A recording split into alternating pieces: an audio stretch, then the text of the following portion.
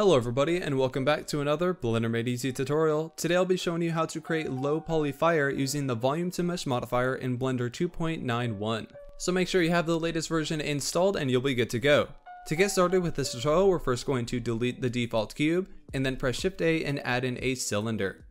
This is going to be our inflow object and I'm going to press S and Z and scale it down. From there, I'm going to go over to the object panel, click on quick effects and then quick smoke. This will automatically add a domain for us and we can go into front view, scale it up to the size that we want. I'll scale it along the Z because I do want the fire to be pretty tall. Somewhere around here will be perfectly fine.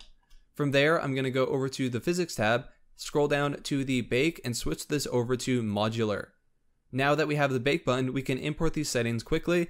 I'm also going to turn on is resumable. The first thing that I'll do is actually add in a wind force field, so you can press Shift A, go to force field, and then add in a wind force field.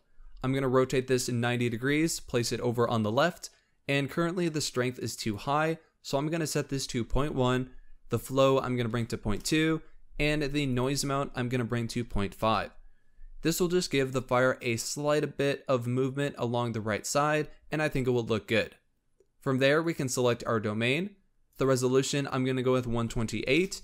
Since we're going to be using the volume to mesh modifier, you don't need to go too high with this, so 128 will work perfectly fine. From there, I'm going to scroll down and make sure you don't use adaptive domain because I've noticed when importing in the OpenVDB, sometimes this breaks it and it looks very strange, so make sure that is turned off. Underneath the fire tab, we're going to set the reaction speed. This is the height of the flames. The lower you set this to, the fire will be higher, and the higher you set this to, the fire will be lower. It's a little bit confusing, it seems backwards, but that's how it works. So in that case, I'm going to bring it to 0.4 so we have taller flames. The vorticity amount, I'm going to bring up to 0.7, so this will give the fire a little bit more swirls and randomness. The cache setting, I'm going to set the end frame to 150, and you also want to set a custom folder for the bake. Since we're going to be importing it as an OpenVDB for the volume to mesh modifier, we need to set a custom folder. I'm going to click this button here and then navigate to a folder. Once you have found it, you can click accept, and then we can select our inflow object. Underneath the flow type, we're going to switch this over to fire, and the fuel option, this controls the randomness and the fuel option, this controls the flame rate. So if you set this higher, it'll be more chaotic. We're going to set this to 1.5. Underneath the flow source, we're going to set the surface emission. This is how close the fire is to the surface of the mesh.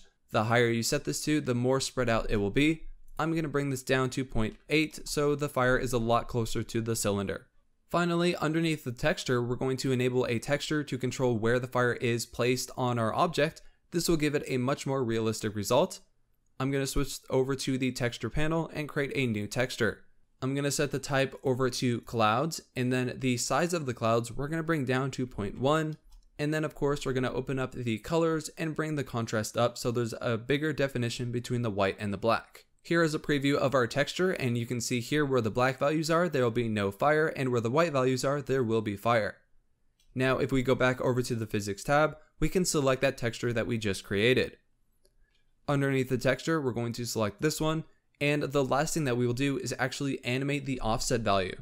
Right now, the texture is placed right on the mesh and it's not going to move. This doesn't really give us a realistic result. So in order to fix that, we're going to add a keyframe to the offset, switch this over to 150, and bring the offset to 0.75, and then add in another keyframe. Another thing that we need to do is change the interpolation type of these keyframes. Right now, it's using a curve to smooth it out. So some parts are slower and some parts are faster. This is not going to look good for our final render. So I'm going to select both of these keyframes, click T and select linear. And now that we've done that, we can go ahead and bake in our simulation. So I'm going to save my project and then click on bake data. Once this is done, we will import this in as an OpenVDB. Alright, the bake has finished, but if we play through this, you'll notice our flames are not that tall. In order to fix this, I'm going to scale down my inflow object. And I'm also going to come over to the settings and switch up a couple things here. I'm going to scale down my domain as well, somewhere around here. I'm going to free this data, and the wind force field is also a little bit too strong. So if I select it, I can switch this over to 0.05, just so it's half the strength. And then finally, we can switch the reaction speed down here to 0.3. With that done, I'm going to save my project and then bake this in, and hopefully this will be a little bit better. Alright, there we go. I'm happy with this result. So now let's create a new Blender file and import this in. Of course, the first thing that we're going to do is delete the default cube and then press Shift A, and we're going to add in a volume and then import OpenVDB. Navigate to where your cache is, where you saved it. Mine is right here, and you're going to want to click on the data right here. Select this folder and you will see all of these different file types. Press A to select everything, import OpenVDB. And there we go, we can see it in our scene. And if we go over to the volume tab, you can see all the different settings that we can select. So if I click on flame, we can see all of the flame data. Perfect.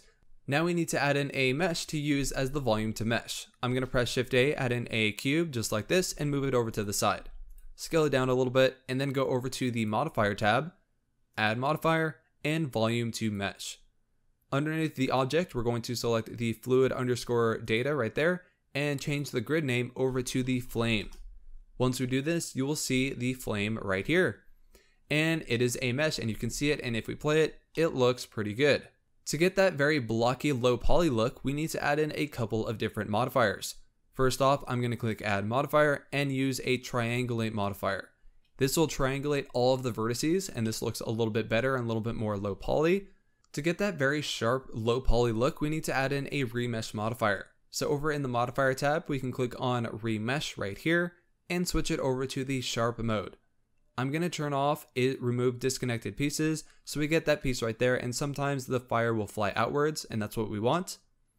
And you can control the low polyness with the octary depth right here. If you want higher, you can turn that up. If you want shorter, you can turn it down. I'm going to go with a value of 5. And as you can see, this looks pretty good. It looks very low poly, and we can scroll through here, and here is our result. If you want smooth shading, you can turn that on right here and turn on smooth shading in the volume to mesh, but I think that gives it a very weird look, so I'm going to leave that off. I'm going to select my empty right here and go into the top view and place it in the middle of our scene. And then we're going to work on the material to get that really cool low poly look. To do this, I'm going to press Shift A and add in a plane so we have a ground. Then I'm going to select my volume right here, open up the shader editor by splitting this view and switching over to the shader editor. And now let's create a new material. So I'm going to click a new up here, and we're going to call this material flames. I'm going to delete the principled shader and then add in an emission shader right here. And then that's not an emission shader. We want an emission shader. I'm also going to add in a mix shader and a diffuse shader right here.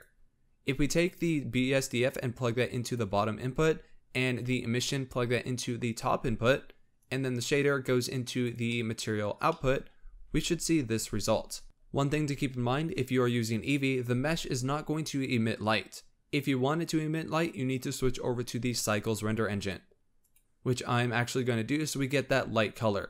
I'm going to scroll back and delete the lamp that's in our scene. We're not going to need that. And I'm also going to move the fluid data. You can see all of the smoke up here. I'm going to move it to a new layer. So you can select it, click M and move it to a new collection. And we can just call it collection 2 and hit OK. I'm also going to hide this collection by clicking that little box on the side next to it, and that will get rid of that collection so it won't show up in the rendered view. Now we can see our object here, and we can play around with the color and mess with all of these different values. The first thing that I'll do is actually add in a gradient texture so we can control the color at the top and the bottom of the fire. I'm going to press Shift A, add in a converter color ramp, and we'll place that right here. Shift A, add in a texture and a gradient texture. If we take the color value, plug that into the factor, and the color into the emission color, you won't really be able to see anything at the moment. That's because we need to add in a texture coordinate to control where the gradient is on our mesh. An easy way to do that, if you have the Node Wrangler add-on enabled, you can select the gradient texture, hit Ctrl T, and this will automatically add in a texture coordinate node and a mapping node for you. What I think we need to do is set the Y to a positive 90 right there. And then if we play around with the location, if we drag the X value a little bit lower, you can see the gradient is coming in right at the bottom. Now currently it's very sharp, so in order to get a more smooth transition, we can turn up the scale value, or actually turn down the scale value. So if we bring the Z value down to like 0.1 or so, and then change the X location a little bit lower now, we will have a lot smoother transition.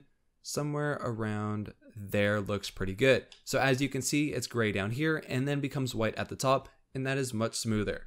And now that we have our gradient working, we can change the color. So over in the color ramp, I'm going to select the white color and switch this over to a reddish color, somewhere around here or so. And then I'm going to hit the plus sign, drag this a little bit this way, and switch this over to a lighter orange color, something like that. And finally, down at the bottom, we're going to go with a very light orange color. I'm going to drag that all the way up to white and place it somewhere around here. And then we need to play around with the location of these handles. Something like this will look good. And then of course, you need to come back over to the mapping node and play around with the location. Alright, there we go. I'm happy with these settings. Over in the mapping node, I set the X location to -0.15 and the scale of the Z direction to 0.3. This looks much better. Over in the emission shading, I'm going to set the strength of this up to 10. And we can see here we get a much brighter flame. And then I'll drag this way slightly. There we go. That looks pretty good. And another thing that we're going to do is mess around with this diffuse shader. If you look at the animation again, you will see I get these black lines along the edges. And to do this, we're going to be using a fresnel node. To do this, I'm going to press Shift A and add in a fresnel node in the input tab. And then if we take the factor and plug that into the mix shader, then we have to change the color of the diffuse over to black. We can sort of get that look. But currently you can't see it too well, and that's because we need to play around with the contrast. So add in another color ramp, then take the black value up a little bit and bring the white value closer this way. And there we can see all of those lines are coming in. To see exactly what this fresnel is doing, if you have the Node Wrangler add-on enabled, you can Control Shift left click on the color ramp, and this is the look that we're getting. So where the white values are, that is where the black diffuse is going to be. So if you want less, bring it over this way. If you want more, drag it a little bit closer. Something like this will look pretty good. Now if we Control Shift left click on the mix shader, we can see here it's a little bit less, so I might drag it this way. And I'm happy with that result. And there you go. So now what you have to do is just render this out into an animation and you will get a very cool low poly fire. So there you go. That is how you create low poly fire in Blender 2.91. I wanted to give a shout out to you guys because we just reached 40,000 subscribers. Thank you very much, and I'm looking forward to the next 10 where we reach 50,000 subscribers. So if you are new, make sure you leave a like and sub down below. But that's going to do it. Thanks again for watching, and I will see you in the next one.